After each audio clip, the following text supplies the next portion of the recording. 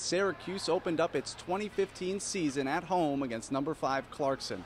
Although the record books may show they lost 3-1, it says a lot about this team that they can hang with one of the tops in the nation. That's the number 5 team in the country as we speak.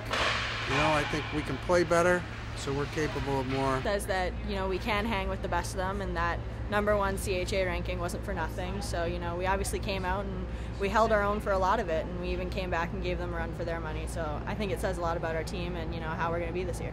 I think we definitely stayed with them. I think we let in 2 soft goals in the first period and kind of playing catch up a little, but I think we bounced back pretty well and kept ourselves in the game. The Orange will look to put one in the win column as they begin a 4-game road trip starting Friday at Northwestern. Reporting from 1080 Ice Pavilion, Petraccione, Citrus TV.